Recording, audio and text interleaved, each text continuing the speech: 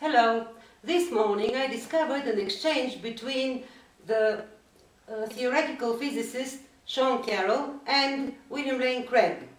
And I want to bring it to your attention for two reasons. One, because in my last video I talked about Sean Caroll and his book From Eternity to Here, which again I will repeat, I strongly recommend, because it is a very good book, and he explains complicated things in science in plain words that even I can understand. And the second reason, that this exchange again illustrates how William Lane Craig can be not careful and not honest thinker and speech maker. Let the Universe Be the Universe by Sean Caroll. My article in the Blackwell Companion to Science and Christianity, which asks, does the universe need God? And answers, nope, got a bit of play last week, thanks to an article by Natalie Walkover that got picked up by Yahoo, MSNBC, HuffPo and elsewhere. As a result, views that are pretty commonplace around here reached a somewhat different audience. I started getting more emails than usual, as well as a couple of phone calls and some online responses. A representative sample. 1. Sean Caroll, servant of Satan. 2. God has a way of bringing his judgment to those who mock him. John Lennon stated, Christianity will end, it will disappear. Lennon was shot 6 times after saying that. Marilyn Monroe said to Billy Graham, after Graham said the Spirit of God has sent him to preach to her, I don't need Jesus. A week later she was found dead in her apartment. 3. See you in hell. 4. Maybe God is just a dog that you will meet when you are walking on the beach trying to figure out how to get sand out of your butt crack. I admit that last one is a bit hard to interpret. The others, I think, are pretty straightforward. A more temperate response came from theologian William Lane Craig, a fellow Blackwell Companion contributor.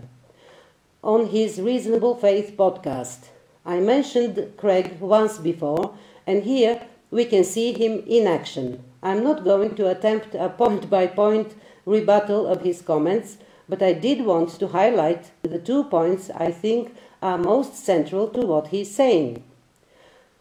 One point he makes repeatedly, really the foundational idea from which everything else he has to say flows, is that a naturalist account of the form I advocate simply doesn't explain why the universe exists at all, and that in my essay I don't even try. Our old friend, the primordial existential question, or why is there something rather than nothing? I have to admit I am a bit baffled here. I suppose it's literally true that I don't offer a reason why there is something rather than nothing, but it's completely false that I ignore the question. There's a whole section of my paper entitled Accounting for the World, which addresses precisely this point. It's over 1,000 words long. I even mentioned Craig by name, and he seems not to have noticed that this section was there. In brackets, among my minor sins, I'm happy to confess that I would always check first to see if my name would appear in someone else's paper. Apparently not everyone works that way. Close the bracket. It would be okay, maybe even interesting, if he had disagreed with the argument and addressed it, but pretending that it's not there is puzzling. Brackets. The podcast is advertised as part 1, so maybe this question will be addressed in part 2, but I still wouldn't understand the assertion in part 1 that I ignored the question. Close the bracket. The idea is simple if we may boil it down to the essence. Some things happen for reasons and some don't.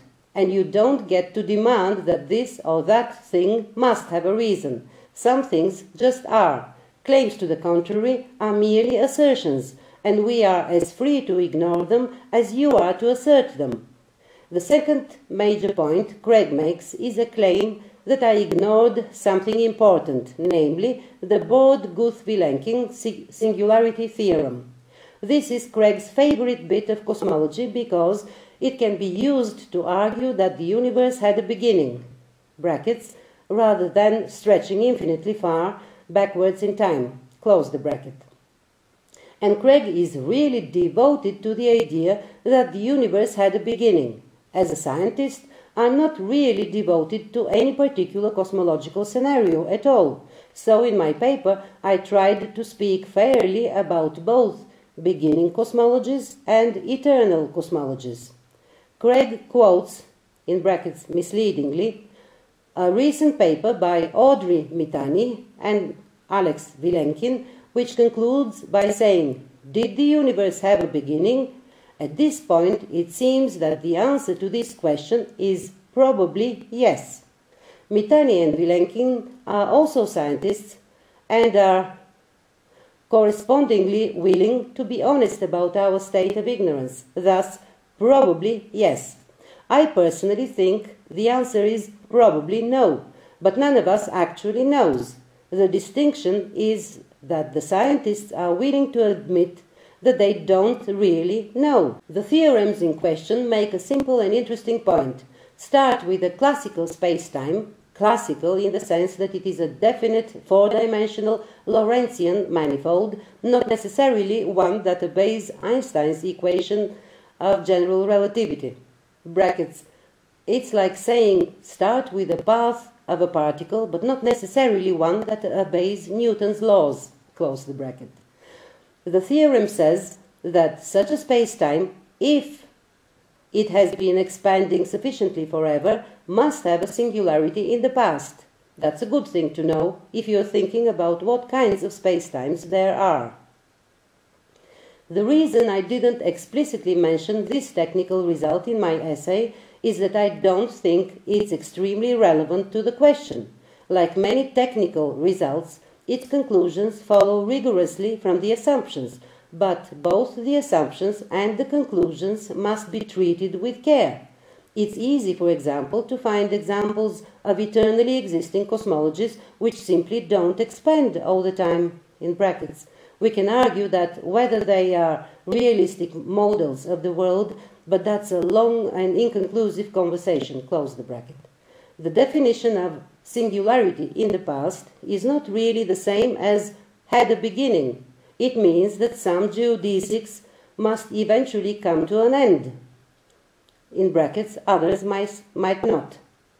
Most importantly, I don't think that any result dealing with classical spacetimes can teach us anything definite about the beginning of the universe. The moment of the Big Bang is, if anything is, a place where quantum gravity is supremely important. The Borde-Guth-Vilenkin results are simply not about quantum gravity. It's extremely easy to imagine eternal cosmologies based on quantum mechanics that do not correspond to simple classical spacetimes throughout their history. It's an interesting result to keep in mind, but nowhere near the end of our investigations into possible histories of the universe. None of this matters to Craig. He knows what answer he wants to get. The universe had a beginning, and he'll comb through the cosmology literature looking to cherry-pick quotes that bolster this conclusion. He doesn't understand the literature at a technical level, which is why he's always quoting, in brackets, necessarily imprecise, popular books by Hawking and others rather than the original papers. That's fine, we can't all be experts in everything. But when we are not experts, it's not intellectually honest to distort the words of experts to make them sound like they fit our preconceived narrative. That's why engagement with people like Craig is fundamentally less interesting than engagement with open-minded people who are willing to take what the universe has to offer, rather than forcing it into their favorite boxes.